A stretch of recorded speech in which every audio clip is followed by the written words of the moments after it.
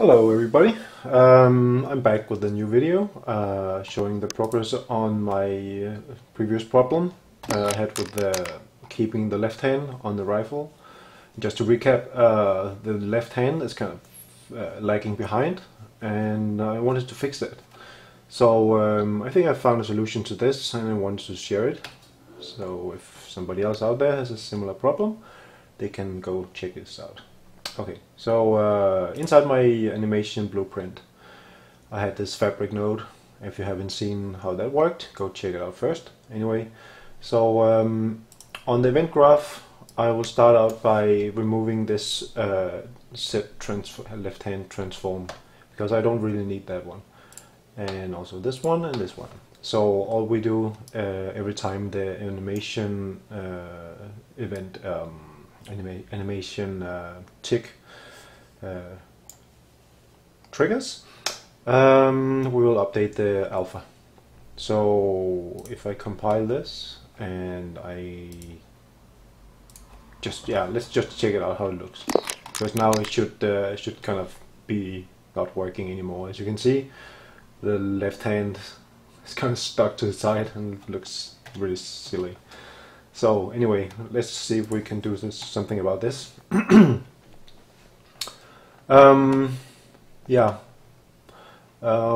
the thing is, I used wall space, and actually what I'm going to do is I'm going to change this to bone space. And I'm going to say, okay, my end effector, that is going to be my left hand. So I'm going to input that here. That's one I want. Actually, this is going to be my right hand. Sorry, I'm messing things up now. It's going to be my right hand, because I want the left hand to fixate on this one, but with a little adjustment. I will get back to that. I leave the solver as I did last time, with the left hand here and the upper arm here. So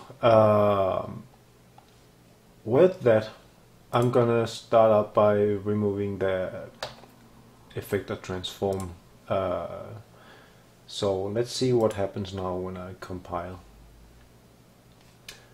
Well, nothing really so far. Let's see what happens if I pick up a weapon now. And now maybe it's I don't know if you can see it, but my left hand, it doesn't really help. I'm pointing on my screen. Anyway, the left hand is kind of, maybe it's visible from out here. Yeah, you can see it here. It's kind of on the location of his right hand, and that's a good start actually. So let's work with this. So what I did was actually go to the anim preview editor over here. And since I have a number of values that I can tweak, then I can do like this. So it gets him into the rifle stance move. Stance, yeah. Okay.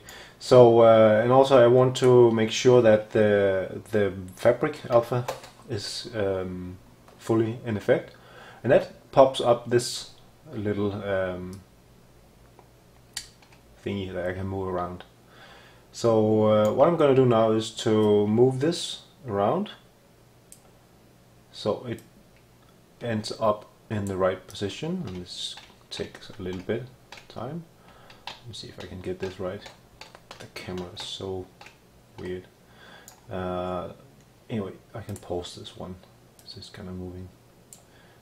A little bit up here, a little bit over there, and maybe a little bit more. This looks kind of okay. It serves the purpose anyway. So let's expand the end effector on the FABRIK node here. So now I have some values here. Minus 30. Let's just make it rough, roughly minus 30 and 13 and 3.5. So if I just click save now, I hope these values will be saved here, and if they don't, I will remember them. Anyway, let's see if it looks different now. So if I pick up my weapon, and it appears that it popped back. So anyway, they did not take effect. and it happens for some reason sometimes. I haven't really figured out how this works, so kind of just played around with this. So let's say minus and 13 and 3.5 into that manually, and click save.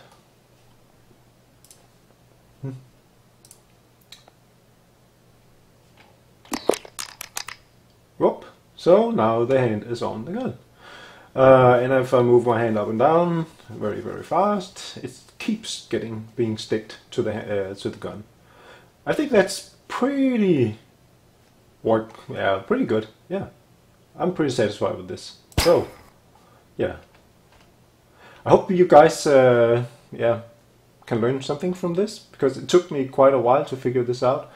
But I think the trick is kind of to use the bone space, and just because it's this is a bone on the same component as my other bone in the same component that I'm modifying, and I kind of have a fixed offset here. Then it updates immediately, contrary to using the world space where I was deriving this from the event graph. So yeah, I think that's it. Obviously you can reintroduce this variable and then use this to drive from, in my case I have an equipped item, and you could, as on my weapon for example, I have something called weapon stats. Weapon stats here, something like this, and if I expand on this,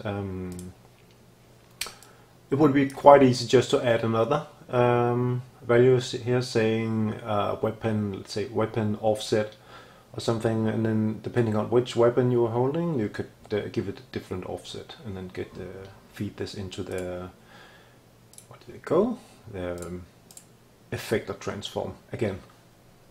So yep, I think that's it. Bye bye.